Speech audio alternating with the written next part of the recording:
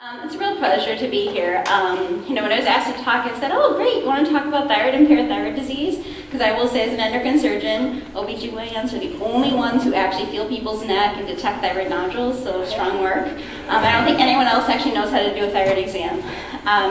So I thought that that's what I would be here. But when Dr. Rice talked to me, she said, I had given a talk at the medical school about engaging medical students in research, and she thought that that would be a great topic to sort of focus on as part of your early career development program for your department. And this talk really has nothing to do with OB-GYN, it's entirely about my practice about endocrine surgery. But really what my goal is just to sort of highlight how I have engaged students in research for my own program, and really that research has actually had a pretty meaningful impact on sort of where I am and how I practice today. So my hope is just to sort of highlight to you why engaging students can actually be a meaningful experience and sort of what that can actually have as an impact on your career moving forward. So I wanted to talk a little bit about the value of engaging students in clinically oriented research, describe how those research projects can actually have a real impact on the care of patients, and help you to sort of brainstorm and think about how you might be able to identify some clinically relevant questions that can be addressed through clinical research. So why should we as physicians do clinical research? I think we all as physicians strive to take the very best care of our own patients. But there's a limit to how many patients we can individually care for. So we have to think about if we're going to commit our career to a certain area and really try to make an impact of what we do, that's what research can do. It can allow us to not only improve the care of the patient that we're seeing every day in clinic, but to somehow improve the care for all the patients with that disease. And I think if you think about that as the motivation to try to pursue research, it becomes a much more meaningful endeavor for you to take on. So how do you identify your research focus? And I know when I first started on faculty, I thought, well, I don't even know what questions to ask. And then I listened to my patients. I went to clinic and they asked me questions and I didn't have all the answers. And then I thought, if I'm supposed to be the expert and this is what I'm specializing in, and you have a question and I don't know the answer, then isn't it my obligation to try to figure out that answer? And that was what really started most of my research projects. So what are some of the benefits of that clinical research? I think it has helped me to find the answers to the questions that I encounter every day in clinic. So every day in clinic, now when patients ask those questions, I know the answers. And I can not only give them an answer, I can quote them the data from our institution because I've looked at it and I know the answer to that question. So I'm not just saying I've read in a book or in theory this is what the answer is. I can say at our institution, in my experience, this is exactly what that answer is. So I think the research that I have done over the course of my career, which has really shaped the care of the patient, of all the patients that I see. So how can I make an impact doing research? When I started, I didn't have any research expertise, and I didn't have an advanced degree or training, I didn't have an MPH, I didn't have a PhD, and I thought, well, how can I do research, and how can I do research that has value? And I thought, what I want to do is I want to improve the care of my patients. I want every patient that I take care of next year to do better than the patients I did this year because I've analyzed my outcomes, I've learned from it, and I've gotten better, and I've tried to move the field forward. My thought was that at the end of my career, I want hopefully the field to be a little bit better off, or my patients to be better off because I took the time to invest in doing the research. So I really think that tying it to the quality of care and allowing me to think about how I'm going to improve my own practice has been my motivation to do research. And so I thought, whether it was a large-scale database or a small-scale data set, it didn't really matter to me as long as the end outcome of that project was that it had a direct impact on how I cared for patients. So I think a lot of people sort of have methodologic expertise and sort of do broad-scale studies, but I don't necessarily see how that data applies to the patient I'm seeing in clinic tomorrow. And so I would say that the focus of my research has really been more at the individual level. Every project I've done has allowed me to shape how I care for that patient and understand what's in their best interest long term. So how have we done that? And I would say that a clinical database is how I've been able to do most of this research. And what we did is, many years ago, almost 20 years ago, developed a prospectively maintained internal database that tracked all of our patients treated for a certain disease or undergoing a certain procedure. And we've used this for quality improvement, and we've used it for research. And so why would you use a clinical database? And I think part of the reason that we've used it is its quality data. It's entered prospectively.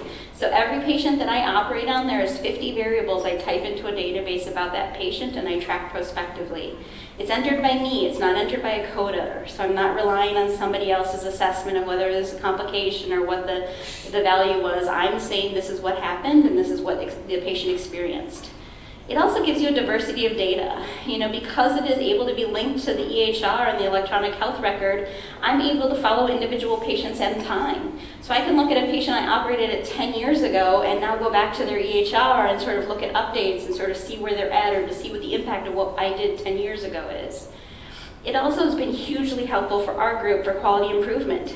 I can track individual outcomes for patients and for my surgeons. I know now whose complications rates are and what they are over time and what modifications are in practice have led to lower complication rates or higher complications, and we can assess that. So it's not only been able to translate to research projects, but it's been a great tool for us to sort of evaluate our practice over time. So I think that these clinical data sets can answer questions that administrative data sets just simply can't, because I think they can look at outcomes other than mortality or complications, which is what a lot of the large national data sets track. And they can look at patient-centered outcomes, things like symptom resolution or complication resolution. It also looks at the treatment of benign disease. A lot of the things I treat are benign conditions, and there are no national registries that want to track people who have benign conditions. So if that's what your primary practice is, a clinical data set may be what allows you to answer those questions. It also allows us to evaluate changes in practice. The way I do things today is nothing like I did 10 years ago when I first started. And the reason is because we've looked at it, we've been able to analyze it and see how changes in practice over time have led to improvements in care. It also allows us to evaluate differences in intraoperative or perioperative management. Maybe within your practice there's two different surgeons who do things different ways. It's really easy then to compare outcomes of A to B and see which approach might be better. Or maybe you decided to change your practice. We've done that with several interventions, and we just say, okay, this is how we used to do it, and now we do it this way, and we're going to compare these two cohorts of patients to see which approach is best. So the endocrine surgery database is what we've developed, and this was approved in 2001, and we started doing prospective accrual of data, and then we had retrospective approval when we started it to add patients back to 1984. So we have 3 main organ databases, and we enter prospectively every patient with parathyroid, thyroid, or adrenal surgery that we do. So now we have over 7,000 patients in that data set. So as much as this is an internal data set, when you start it, it builds. And this data set now is incredibly powerful, because now I have a data set of 7,000 patients that have over 50 to 70 variables on each patient. And I have the ability to link that to the electronic health record. So if there's other information that we didn't collect prospectively, I can always go back and add it. So what this has allowed us to do is to mentor independent research projects for a bunch of medical students. We've had over 46 medical students who've taken on projects from this database, and that's led to 53 first author publications with medical students as a first author. And I would say that, for most medical students, taking on a research project is something they want to do, but if they could get a first author publication out of it, that's a pretty amazing thing. It really helps to boost their CV and makes them competitive for residencies, and that's what they're looking for. And I think because we've built this data set, and it's there, and the students know the track record of success, they are always looking for opportunities to come work with our program. So I think the key is that these projects that they have, as much as they've been a 2 or 3 month project over the summer and it's a small project, I think that they've really identified clinically important questions and provided answers, and I think it's really shaped and influenced the care of my patients.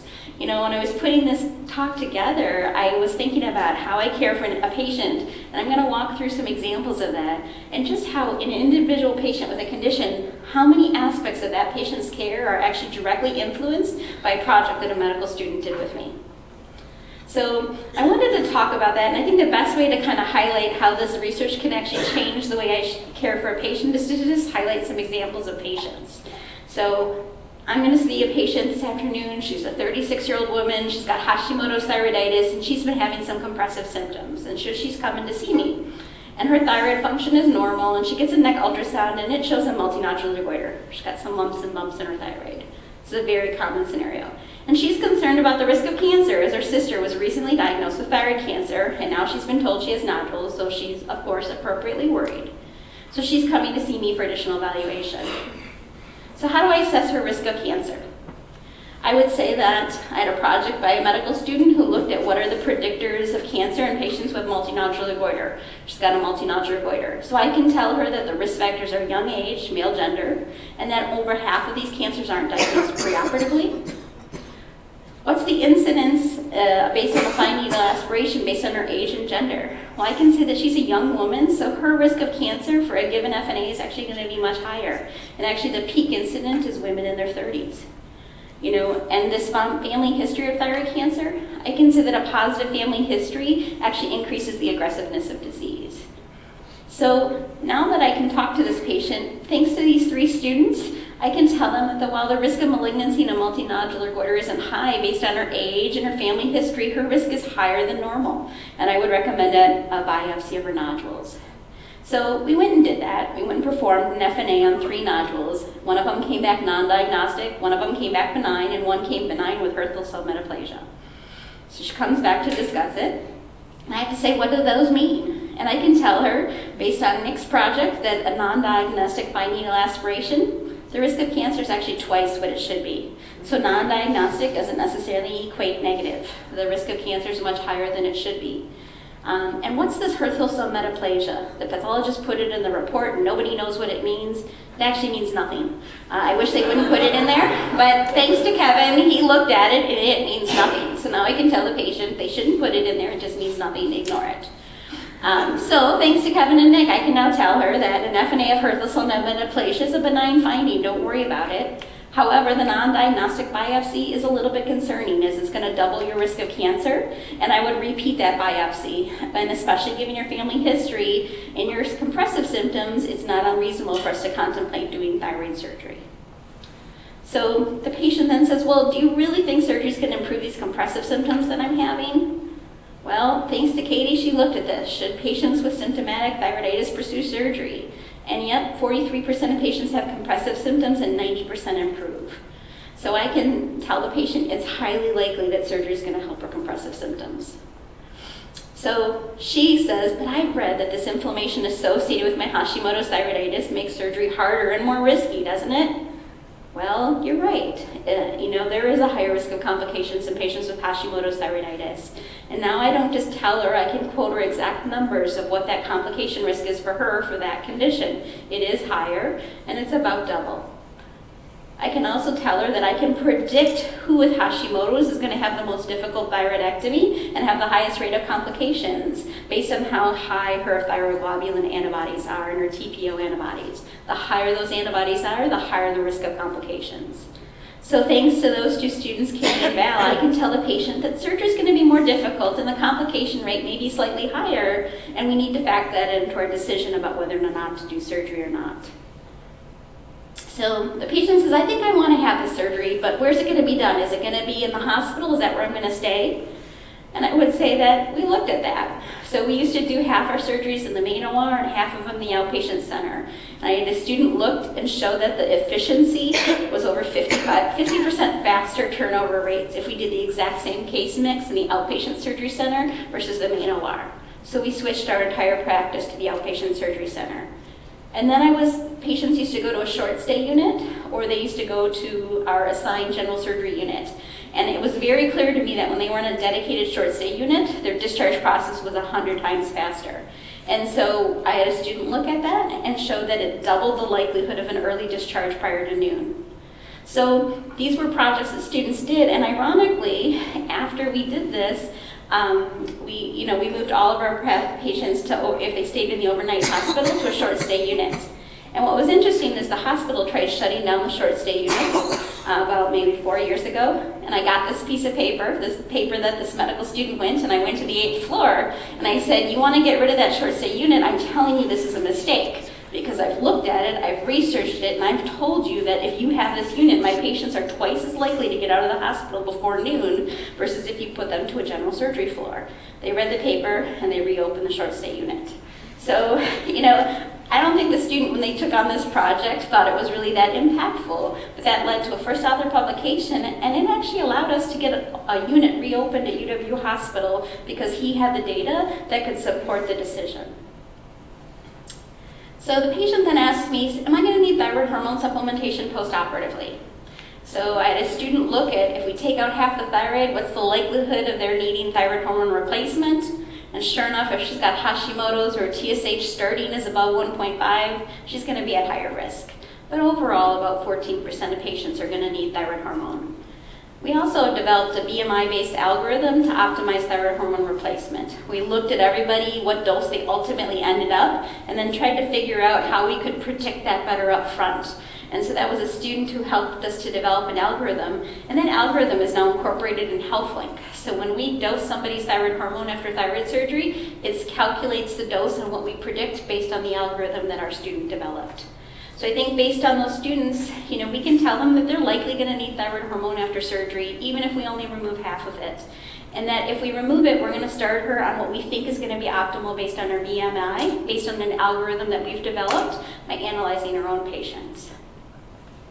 So I would say that we've continued to use this thyroid hormone dosing algorithm for our patients and have integrated into our electronic order set. And actually Dave Schneider, who's sort of taken this to the next level, has actually developed an app that's now available on the web and is freely publicized for everyone across the country to use to dose patients with thyroid hormone. Again, that project all started with the student, sort of looking at our database and trying to develop that preliminary data. So the patient then undergoes a thyroidectomy, and our protocol is we check a PTH in the recovery room, and it is low. And then she wants to know, what does this mean? And so, we know that a low PTH can predict hypocalcemic symptoms, and and if we can effectively treat based on that level, we can prevent symptoms and ER visits. And that was done by a medical student, Linda. And then if it is low, the patient really wants to know, what does this mean? What is my risk of a permanent complication? What is this going to mean long term? And so I had Katie, a medical student, look at that, and we found that 18% of our patients did have a low parathyroid hormone level after surgery. So it's a pretty common thing, but 70% of them are going to resolve within 2 months, and over 90% of them are going to resolve within 1 year. So just because it's low after surgery doesn't mean you have a permanent complication. Most of these are going to resolve. But now I can at least tell the patient what to expect and what's the likelihood of recovery and the time frame to recovery. So I think that because of those two students, I can tell them that their PTH is low. We know they're at risk for symptoms of low calcium, and we're going to treat them preemptively to prevent problems and to reduce readmissions. And this resolves for most patients in a few weeks, but there's about a 10% chance that they're not going to fully recover. So I would say we've developed and used this protocol for calcium and calcitriol supplementation after surgery, and based on this data, our readmission rate after surgery using this protocol is now less than 1%. Because of this, we are able to predict who's going to have issues, preemptively treat them, and really eliminate the need for readmissions. It's also allowed us, because now we can predict who those patients are within a few hours of surgery, to shift our entire practice to an outpatient. It used to be that people after thyroid surgery would stay in the hospital a day or two waiting for these labs to see what happens. But now we know that the parathyroid hormone level just a couple hours after surgery can predict where that calcium is going to be in 2 days, and we treat empirically based on that, and we can now do everything as an outpatient. So she does do the surgery, and her pathology comes back with a small thyroid cancer, and she's scheduled to have thyroid ultrasounds and thyroglobulin levels as follow-up for that, and she's got these thyroglobulin antibodies, and she wants to know how that's going to impact her follow-up. And we know that it makes thyroglobulin unreliable, but we don't really know what happens to those antibodies. And so I had a student look at everybody with thyroid cancer and had antibodies and saw what happened. And we found that they did resolve, typically by about a year, and that by 3 years almost everybody had resolved. And just having those antibodies didn't overall change her long-term outcome or prognosis. So I think thanks to that student, I can really give her some information about what those antibodies mean and that we can follow them. And it doesn't necessarily mean that she still has cancer just because she has detectable antibodies. So if I think about then the impact of student research on the care of a thyroid patient, and I think it really has impacted every aspect of how I care for those patients. It helps me in my preoperative counseling, how to interpret the FNA results, how to determine the best and most efficient location for me to deliver the services. It helps to improve the safety, optimize their postoperative follow-up, and it facilitates their long-term follow-up. So if I think about that patient, pretty much every aspect of that patient's care has been in some way impacted by a student that I've involved. And each of those projects seem like a very small, piece of the puzzle, but as we put it all together, it really helps to shape the care of how we provide care for patients. So I think the key point is that research does impact practice. You know, this was actually my very first Shapiro student project. My first year on faculty, I did a total thyroidectomy as a treatment for Graves' disease. And we showed that complication rates were low and cure rates were high.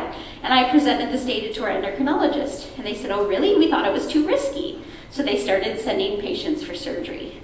And they started sending a lot of patients. And then they started seeing that, wow, these really do well, and they're really happy. And so prior to this surgery, less than 20% of people were choosing thyroidectomy for their Graves' disease.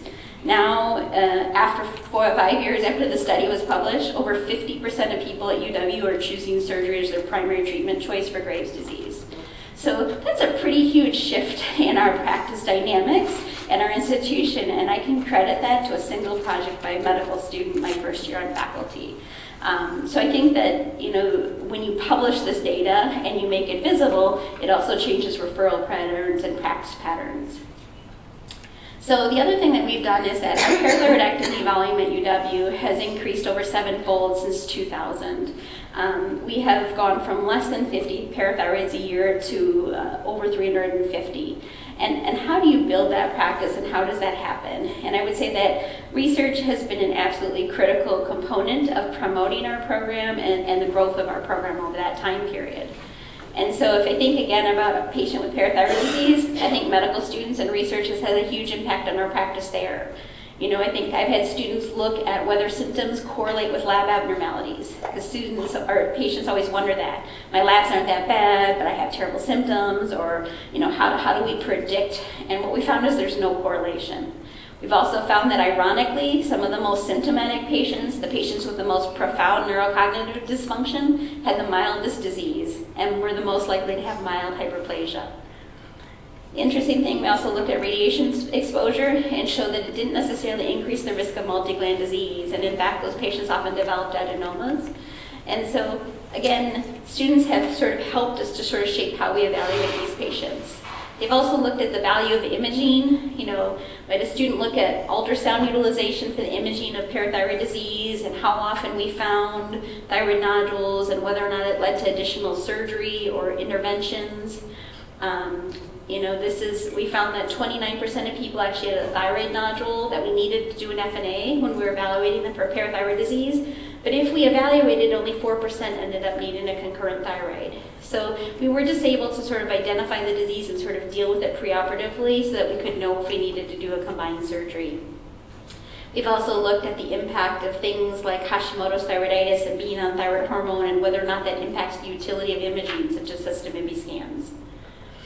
So I would say students have even been able to address things about intraoperative decision making. You know, we've had them look at, you know, interpretation of intraoperative PTH levels, you know, whether or not patients beyond cinacalcet affects our ability to use intraoperative PTH testing. And when we cryopreserve these parathyroid glands, do they ever work or do we ever need them? And the reality is we had cryopreserved 442 glands and we had only tried to auto-transplant 4 of them, and only 1 of them worked. So I would say the return on investment of that approach was probably not very good. But we didn't know because we hadn't looked at it. But thankfully a student spent the time to look at all those charts and realized, boy, you guys do this all the time and you never use it and it doesn't work. Thanks. So we also have had students look at some of the benefits of parathyroid surgery. You know, we've had a student look at quality of life improvements in patients with parathyroid disease. I had a student look at the timing of symptom improvements. She followed up with patients and asked at 2 weeks, 6 weeks, 6 months, when do those symptoms get better, if they are going to get better. And then I also looked at sort of whether or not the parathyroid level was elevated after surgery and whether or not that had an impact on how they improved symptoms. So I think if I look at the impact that research has had on a patient with parathyroid disease, just as we had in thyroid disease, I think it's helped me with preoperative counseling. It's helped me to determine which image modalities we should be using. It actually guides how I approach things intraoperatively and how I approach that data. It assists us with some of the intraoperative decision making. And I think it's also helped me to illustrate to patients some of the benefits of surgery. So what is the benefit to you to engaging students in your research? Now, I would say that students are an incredibly smart and capable workforce. And I think the nice thing is they come in with a basic knowledge and understanding of medical diseases. But beyond sort of the understanding of the medical terminology and sort of what's important, they also are really capable of generating some really great questions, because they have enough understanding to question what you're doing or say, well, why do you do that? It doesn't make sense, or I read something else, or, I would say a lot of the things that I've done or projects I've come up with, because a student, as I'm explaining to them what we do or why we do it, they don't understand it. And they ask really great questions, which stimulates me to say, maybe I have just been doing that because that's how I've always done it, and I haven't really thought about it. So I think they're really good at sort of stimulating research questions. I think they also understand the value of participating in research. I think, one, they're looking for experience and opportunities, but they also understand that by answering these questions, we're going to help to move the field forward. And probably the best is they're willing to work for really hard and for little to no pay. I think finding qualified people to assist with your research is always hard, and especially if you don't have a lot of independent research funding, you're never going to find somebody smarter, more capable, and more hardworking than a medical student who is willing to work for as little pay as they're willing to work for. So that's the huge plus. But there is a value for the students. So the reason they do it for little to no pay is because they perceive other benefits of it. And I would say that these students want to learn the fundamentals of research. They want to learn how to collect data, how to do some statistical analysis. They have never written an abstract or a manuscript before, or given a presentation on their work. So what seems like a mundane small task to them is a huge opportunity to really practice what it's like to put together a PowerPoint, or to write an abstract, or to just teach them those basics. It increases their competitiveness for residency.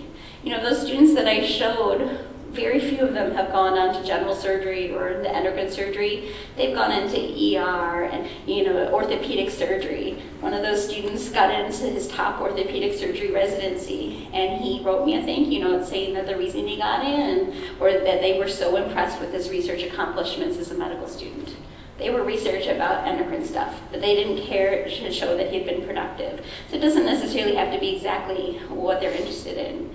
Now, that being said, I have to have a caveat, is now 2 of those students just interviewed for my endocrine surgery fellowship this year, which was a pretty cool thing to sort of see as you stay in practice long enough, that those people went on to a general surgery residency, completed their general surgery residency, and now have decided they want to go into endocrine surgery and came back to interview for my fellowship. So it's kind of cool. So it does sometimes, it does actually stimulate not only a lifelong interest in academics and research, but actually in the field that they researched as a student.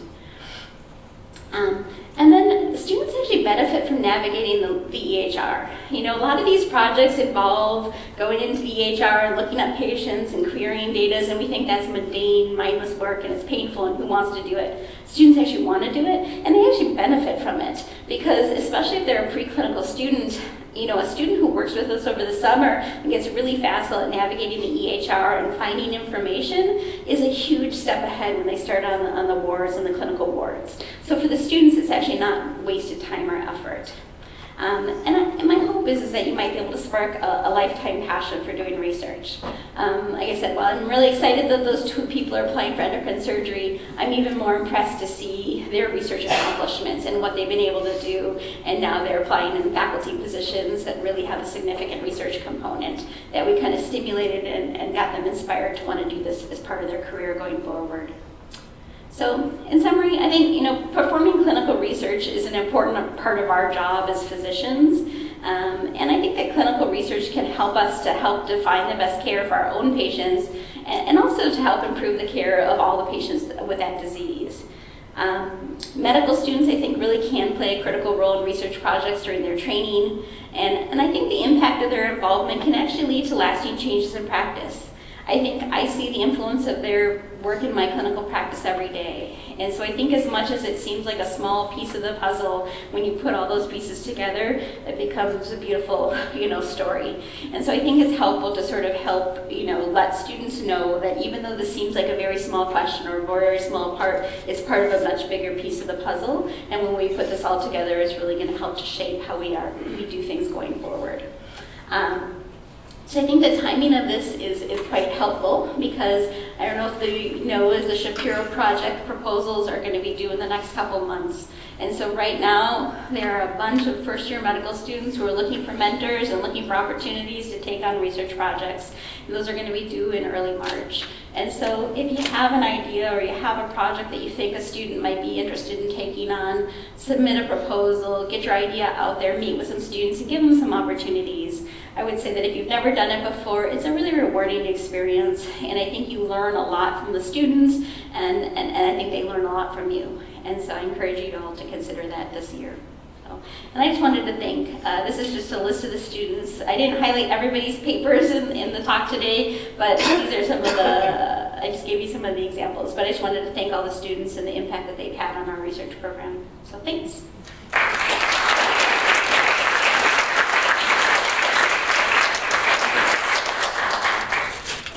I know this is a talk that doesn't necessarily lead to questions. What can I answer?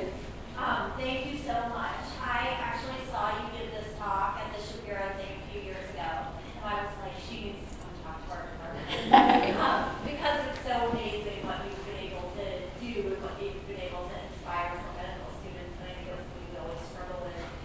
Can you talk a little bit about how much time it takes you to enter after each surgery, and how you work that into your flow with the quick turnover time, and sort of what the price is for you as a busy surgeon? Yeah, so I mean, it's one of those things is, there's a lot of initial investment, because I think one, you got to design it, and I think initially we started, it was an Excel spreadsheet or like a Access database. Now we're using REDCap, which I would say that if you're going to do this, REDCap is probably the easiest format to do it. Once you set it up, it's pretty easy, and it's just click boxes.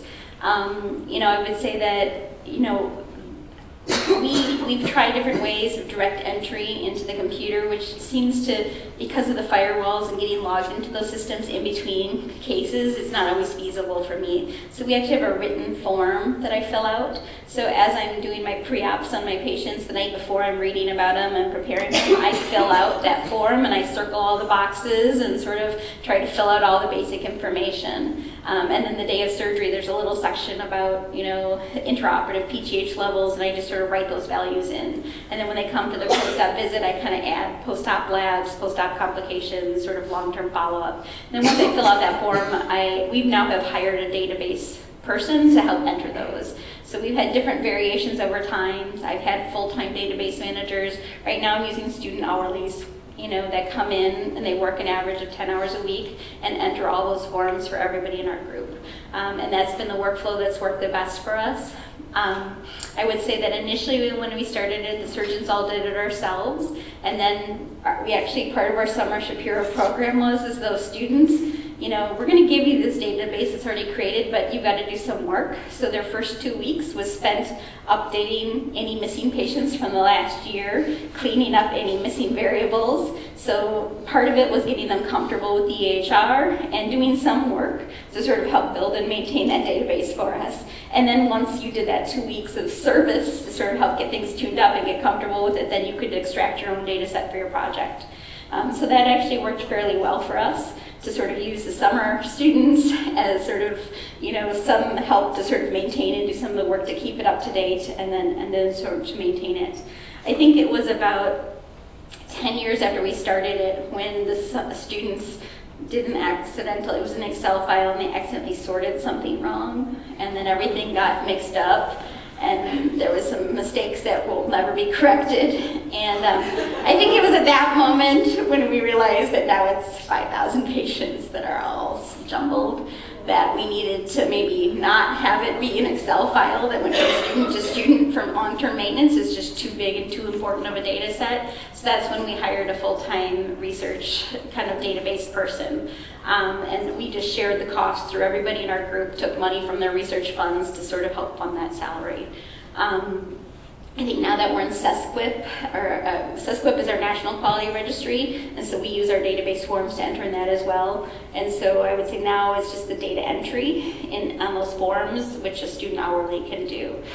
We are working with Dave Schneider, is one of my partners, is one of the informatics for the hospital, is we are trying to create all of our notes in Epic to be smart forms, so that all those variables that we are entering in our database are actually extractable from the EHR. So my hope is within the year, My templated note for a parathyroid patient is going to actually have every piece of data that can then be extracted directly from the EHR and auto-populator database so that we can completely eliminate the need for us to do that. Because I think that that's the power of Epic and the EHR, and I think we haven't quite gotten there, but I would say that I know our department is very invested in getting there because it's a lot of work to maintain these data sets and these quality registries. And so I think, you know, my hope is in the course of the next year that functionality will be available. Yeah. Great talk. And many of us have had these kinds of struggles with clinical databases, tool registries. How do you, what do you decide you're going to do yourself versus going to the administrative data? So I guess I have a question about that. Because it sounds like a lot of your students did have to go back to the HR to supplement. So how have you been able to figure out sort of what to really track in your own database versus projects that then need to go back and dig through charts? And, yeah, I think it's really tricky because if you try to make your database too big, then nobody can keep it up. It's too much cost, it's too much expense. But if you make it too small, then it can't even answer some simple questions to figure out what to dig into. So could you just talk a little bit about that? Yeah, I mean, I think it's really, we're just going through now as we're sort of trying to figure out in Epic, what variables do we truly need? And some of those maybe were started 20 years ago, and we know we've never used it for a project, and we can't envision how we would use it in a project, so maybe we need to stop collecting some of that data. But I think it's hard. I would say that, so for the students, you're right. Most of them, we say this is the initial data set. And at least by diagnosis, by pathology, we can identify the core cohort of patients that they need for it. And then we say, you know what, but what we don't have is their thyroglobulin antibody levels. So here's the 150 patients that you could use for the study, but you're going to have to go back now and find the thyroglobulin antibodies on those 150 patients. So most of them end up going back and digging more on some aspect of it, unless it's something. And then if we find that we did it and wow, that was really valuable, we'll add it from that point going forward. And then we have used the student hourlies to then retrograde, go back and add some of those variables historically. So I think it's always a balance, but I would say it's very rare where a student comes and I just say, here's an entirely complete, perfect data set that you don't have to do anything with. I would say that despite our best efforts to maintain this database, it's far from perfect. So I can give you a cohort to start with of names and dates, right? Exactly. It's like this is at least the starting point of it, and then they still may want to go back and sort of verify information or get some additional variables or clarify things that are unclear. And so there's still going to be some work, but I would say that's a lot less work than starting from scratch. Whereas if you don't have this, it's getting the request from the HIM to say, I want everyone with this diagnostic code over this time period, and then generating the list, and then getting the list, and then having to see, so at least it's a starting point. Exactly. It just makes the starting point easier and allows them to progress a little bit faster.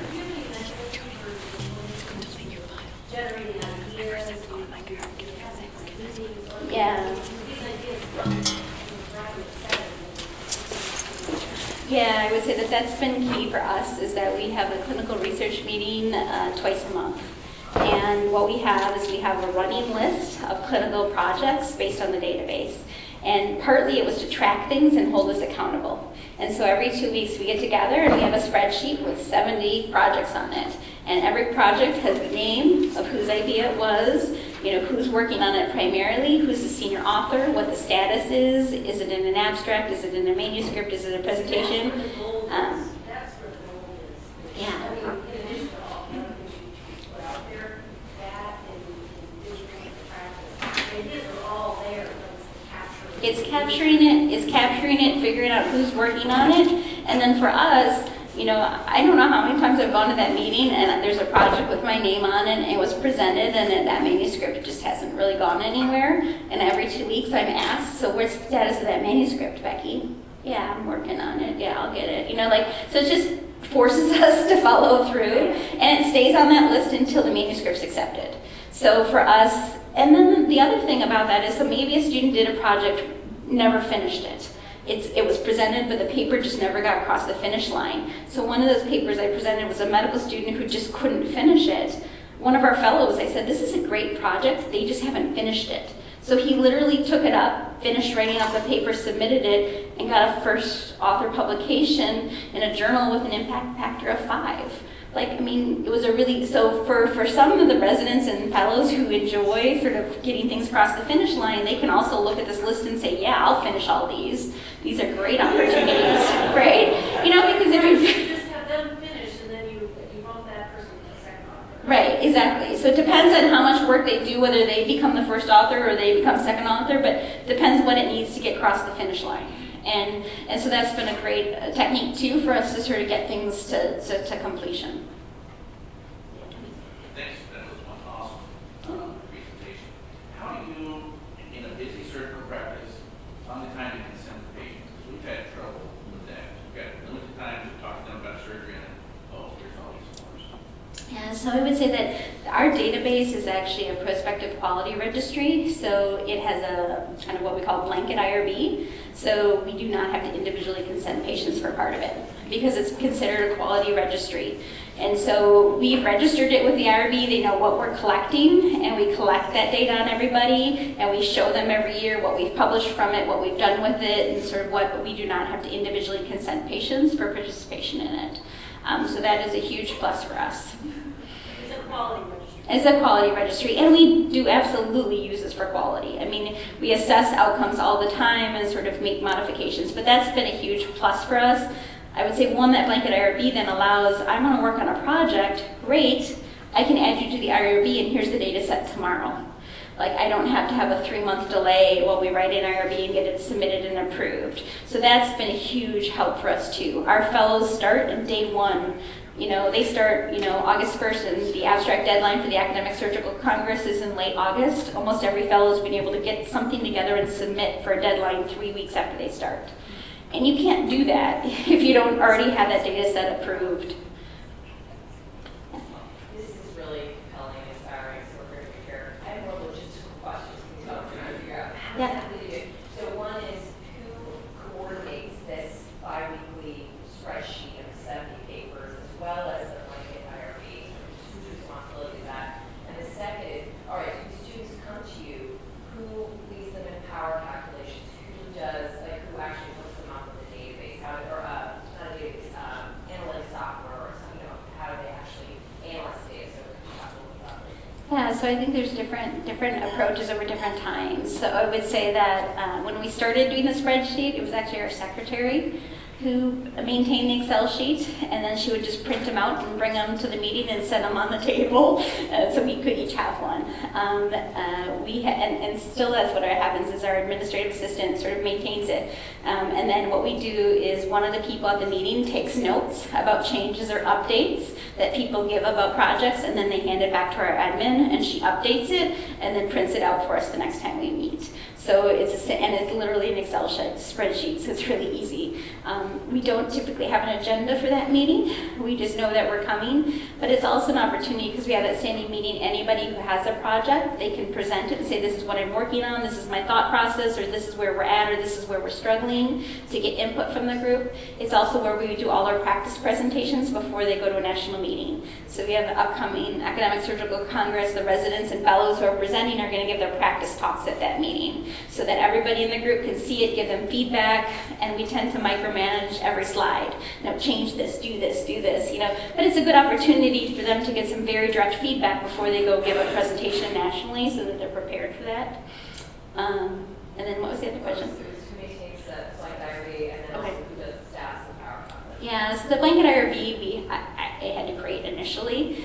We worked with some people in our departments who sort of help with IRB's sort of creation. So I worked with our department resources, and you know, it wasn't an easy process to get it approved, but I would say that it wasn't that much harder than any other IRB I've ever done. And so that one has had, you know, paid for itself, you know, in the long term. So the upfront work was definitely worth it. And there are examples of those. So now in our department, we had ours approved. Now MIS has one, colorectal has one. You know, like all the divisions have sort of mirrored a similar format for their blanket IRBs.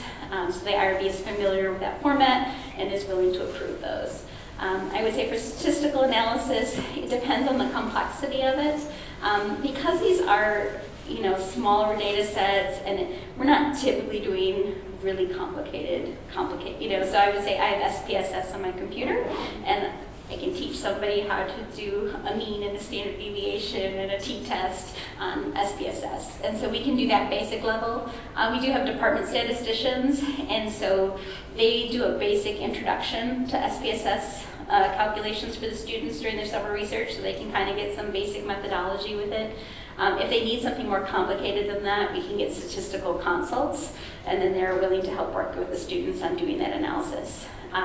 Some of my faculty are brilliant. Dave Schneider is a brilliant statistician, so he doesn't need help. So sometimes he'll help me with the project because I don't really know how to do it, but he does. And so I think as a group, we also, a lot of the faculty have that expertise. You mentioned like when students have ideas, they sometimes go back to the chart to kind of get other data metrics. Mm-hmm. And you mentioned like an IRB. So when they're having these new variables that are collecting, you know, about or what have you, do you have to like submit something to that blanket IRB saying, hey, we're not adding this to the database? Is it all kind of included? It's like, all kind of included in it because what I think it is those patients and their outcomes are being able to track. And if we can just say that we need an additional piece of information to analyze, because like if I'm looking at recurrence rates, I'm going to have to look at my parathyroid patients' charts once a year in perpetuity. So we're allowed to go back to those charts to add additional information to sort of shape what would impact their outcomes. So I think I can't remember if we have to tell them every year like exactly if there was any additional variables that were collected on any patients, but I think we're allowed within some realm. Isn't it true that once your students actually do a project, they have to get a separate IRB before they publish? No. The students can be added. You're not even getting an IRB exemption on the stuff that you're publishing out of your quality database? No, so the quality database allows us to publish things based on that. So we have to submit a list of people who worked on projects and what publications generated from the data that's contained within it as an annual update to our blanket IRB.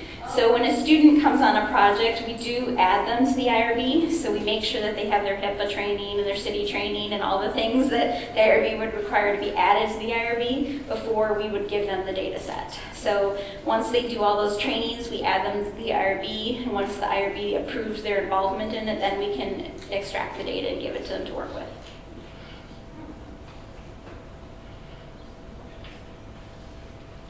Hopefully I'm not breaking any IRBs. I can't say that I'm perfect at this, but I would say that, I think we've gone through a lot of sort of algorithms over this over time and sort of how to negotiate this with the IRB, but ultimately, and I think partly the consent, and maybe we got out of this because when it was initially approved, it had a different format initially when it was approved, and now this quality registry, I think, was in the last 5 years that they decided that that's actually how it should be termed because that's really what it is. So I don't know if we change the terminology to that now, if they would require prospective consent, but I don't think so because we don't know what we're consenting them for. We're consenting them to trade, yeah. It was maybe my own Yeah. just with the IRB. I thought that when you did something from a quality database, and then when you went to publish it, Yeah, no, they aren't requiring us to do a separate IRB. We could give an update on an annual basis on what things have been published from it and the names of the people that were involved in it. That's very forward-thinking, the IRB. Yeah. I just want to make a couple of comments about that stuff. So there's a checklist on the IRB website you can fill out to determine whether something is quality improvement or research. And so the single institution and the primary goal is quality improvement, and you're not testing intervention. And even if you're planning to publish, it can still be quality improvement, so you can complete a checklist, and they've done this, and it's easy to use. And then the other thing I would say is we can't underestimate how valuable it is. Just even if all you're collecting is the medical record numbers and what operation the patient had and the indication, because the time frame to get from the EPIC folks the list of names is such that it precludes a student being able to do a project while they're still a student. Exactly. Right. And so probably the most valuable thing is just the prospective identification of the patients, even if all you collect is really that. Right. I mean, honestly, just, EMR number, diagnosis, procedure, if there's biopsy results or something, you know, what are the key things, you know, for us, if I were to think about simplifying it for thyroid, what operation did they have? What was their preoperative FNA? You know, what was their pathology? Because I would say most of the projects are going to involve identifying patients on one of those three things. And so if we just had that small of a data set, we probably could identify the patients that we would need for any, you know, potential study. All right. Well, thank you very much.